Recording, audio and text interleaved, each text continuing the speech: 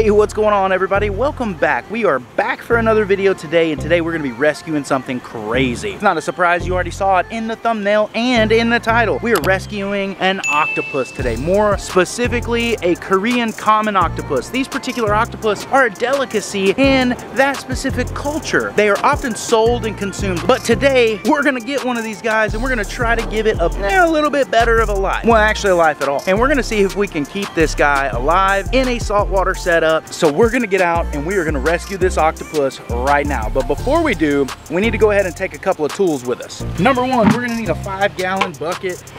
That way we can transport this guy home. We are gonna need some salt water, which we're gonna actually go and pick up. We're also going to be taking a nice battery operated bubbler, as well as we are gonna need a salinity tester because we have no idea what situation these guys are in. I will tell you, I did feel the water. They're in super cold water, and I'm assuming that they're in super cold water to keep them kind of under control so they don't try to escape. Because another thing, octopus are like master escape artists. They will get out of anything and everything you try to put them in. So we are going to go ahead and head out and see if we can get one of these octopus. Let's get after this. All right guys, while we're here, we're about to pick up this octopus. So let's get in here and get it picked up.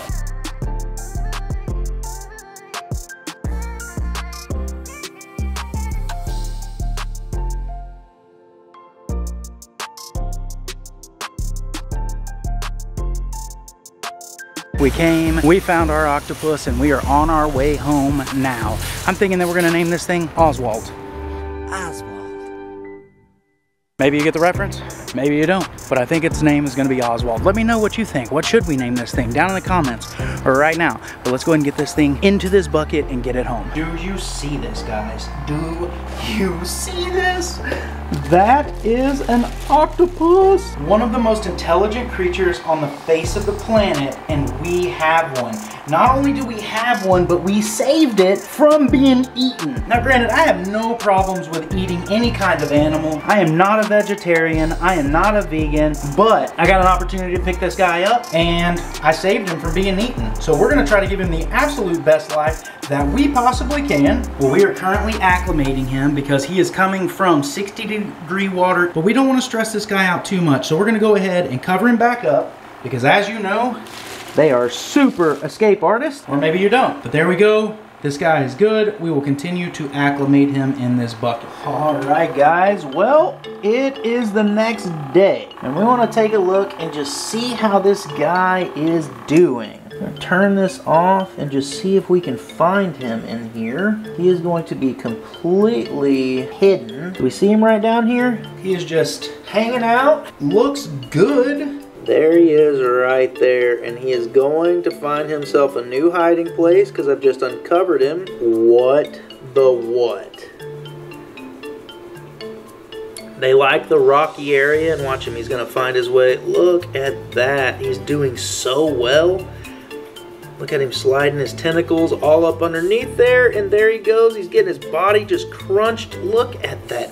What an amazing creature, guys. I cannot believe that I got this thing from a market. An actual like market. He was gonna be eaten. I don't disagree with people eating animals. I have no problem with that. But this thing is an amazing creature and I wanna try to keep it alive. This is great, guys.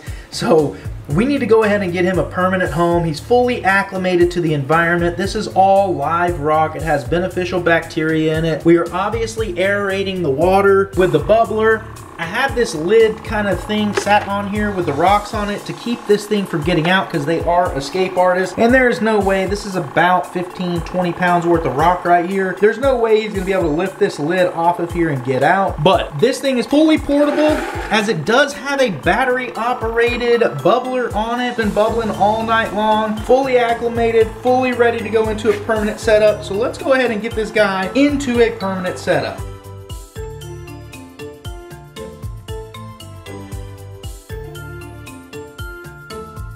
All right, so this thing is about 3/4 of the way full with some fresh water. Well, since this thing is a freshwater octopus, let's go ahead and get it in there. I'm just kidding. We need to go ahead and get salt in this water and get it mixed up, get the salinity right. We have a massive wave maker on that side, moving water this direction. We're gonna put one move in that direction. All right, we're gonna go ahead and dechlorinate this with some of our favorite dechlorinator, and that is API Stress Coat Plus. We're gonna just drop this stuff right in here. Get a little extra since we're doing a new setup.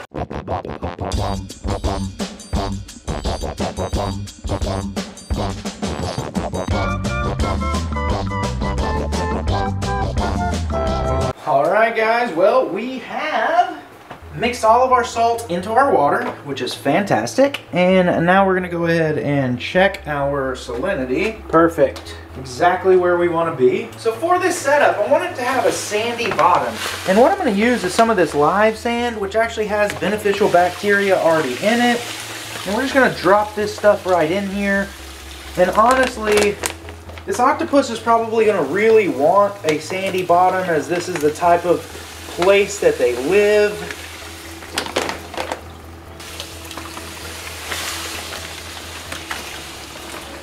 For filtration, we're actually going to be using a sponge filter, and this sponge filter will actually filter up to 80 gallons. This is a big one, and I sell these on my website at freshwaterscrub.com.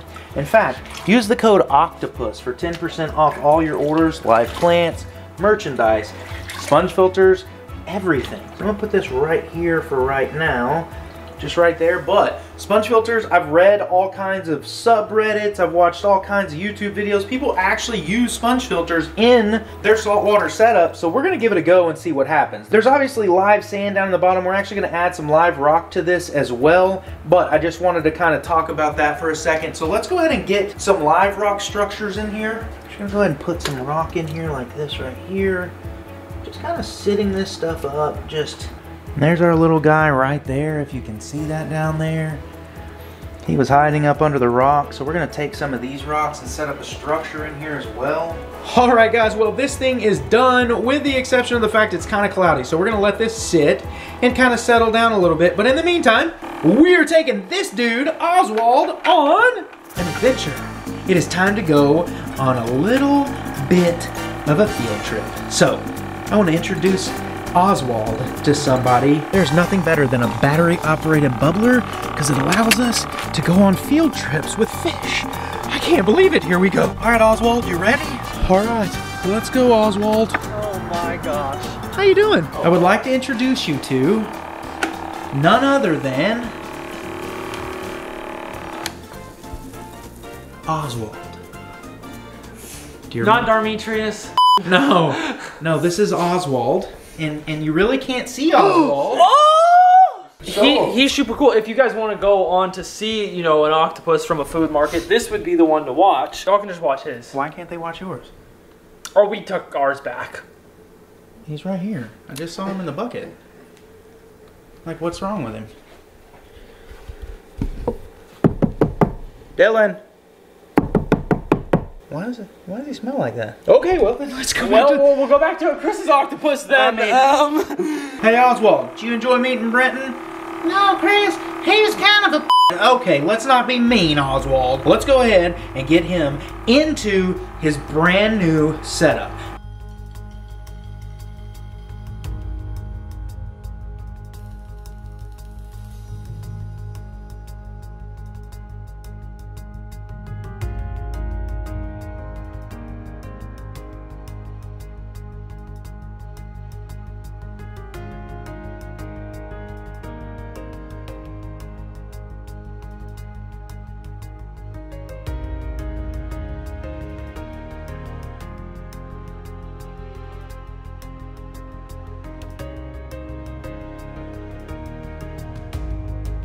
Did you see this thing?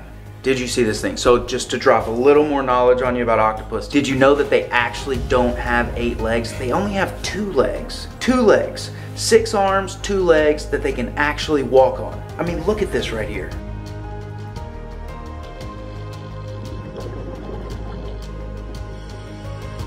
That's crazy, right? Who would have thought that? So anyway, hopefully you guys went on to enjoy this video today. We're actually going to be feeding this octopus live crabs in the next video, so make sure you stay tuned. Make sure you follow us on Instagram and Facebook. Links to both are down below. Comment down below as well and let us know, what do you think about the name? Oswald is going to be it for sure. I'm pretty sure, but just let me know. But with that, guys, thank you so very much for watching the video, and hey, we will see you next time.